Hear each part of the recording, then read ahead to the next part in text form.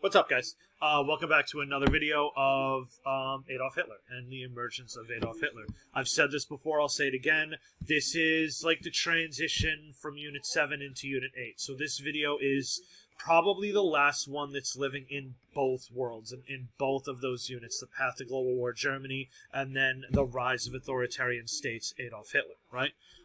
So let's just get into it. Let me go back first. As you can see, in 1932, the Nazis have a large portion of the Reichstag, okay? Essentially, what Adolf Hitler is going to do is vie for more political power, right? So the Chancellor, von Papen, is going to offer Hitler the role of Vice-Chancellor, kind of this role to appease Adolf Hitler. Get used to me using that word, appease, okay? Spoiler alert for stuff coming down the line. And update. Get that out of the way. All right. Hitler doesn't want that. All right. Hitler wants to be chancellor. Okay. Essentially, von Papen comes up with this idea that essentially lives by the idea of keep your friends close, your enemies closer. So he's saying that Adolf Hitler is doing all of this stuff outside of the government, right? The whole paramilitary force and these riots and these protests and these speeches. Maybe if we put him in the position he wants, maybe A, it'll calm him down, and B, he would have to operate within the confines of the Constitution. Right? So, essentially, they come up with an idea of giving Hitler the chancellorship. So, in 1933, Adolf Hitler is appointed Chancellor of the Reichstag, and President Hindenburg is still the sitting president. That's the beginning of the end, right? That is the, it's all going to go downhill from here, okay? So, a couple things happen. Right after he becomes Chancellor, the Reichstag fire is going to happen. Essentially, the Reichstag building is put on fire. Okay?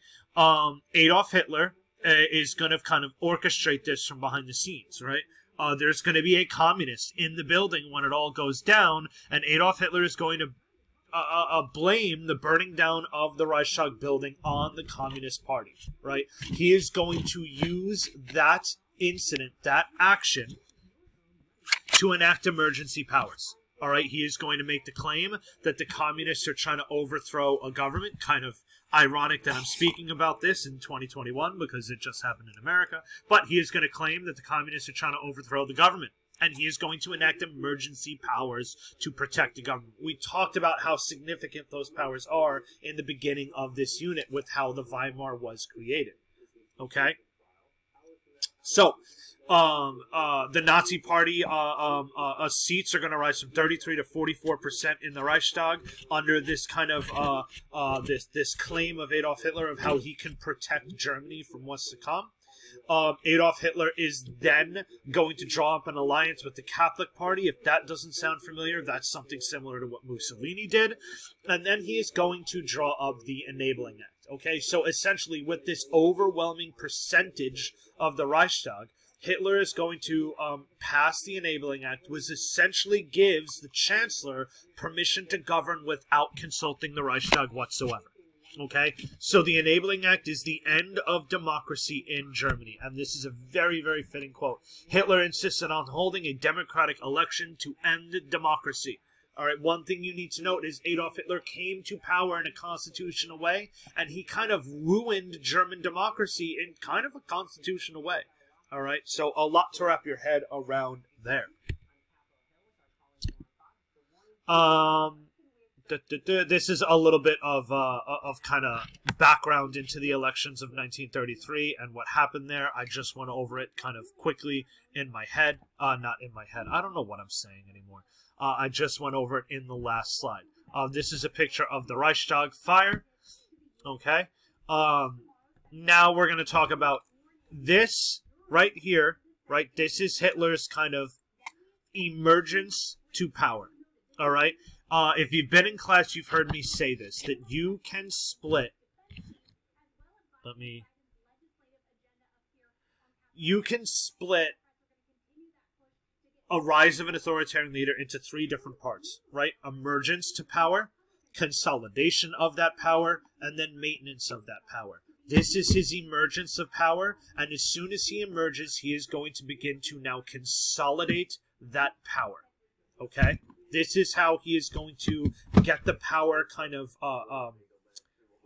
sucked underneath him, if you will. All right? So the first, he is going to make Germany a one-party state. This is all after the Enabling Act, right? So essentially, the only legal political party is the Nazi Party. All right?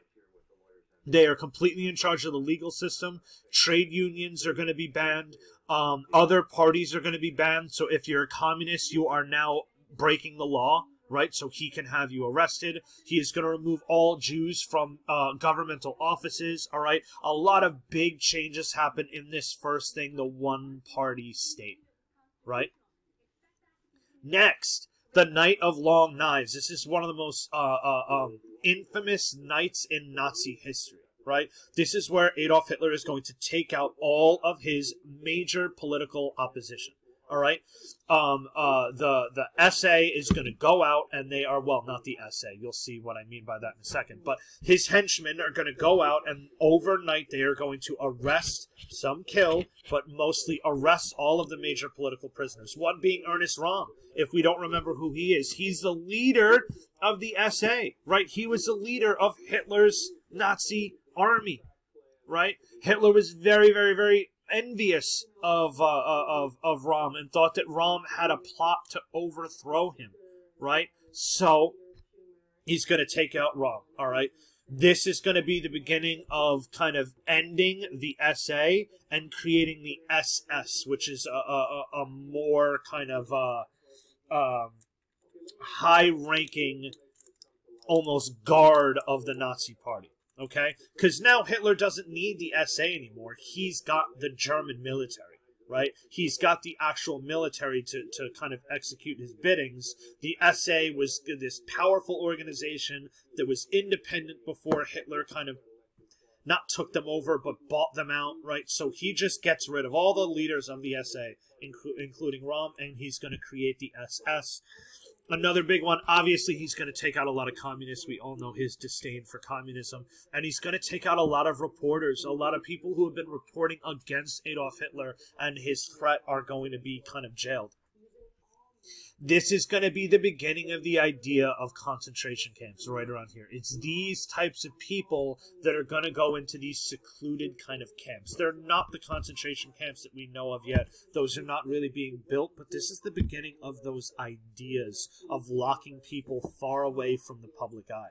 All right. Then lastly, in 1934, Hindenburg is going to die, natural causes, and Adolf Hitler is going to announce himself as both Chancellor and President, a.k.a. Supreme Leader, a.k.a. the Führer of Germany. All right, so this is how he emerged and then immediately began to consolidate that power. All right, that's it. Pretty quick video. The major things to remember, the difference between consolidation of power and emergence of power, Reichstag fire, Night of Long Knives, one-party state. Those are the big ticket items from this video. Let me know if you have any questions. As always, be good.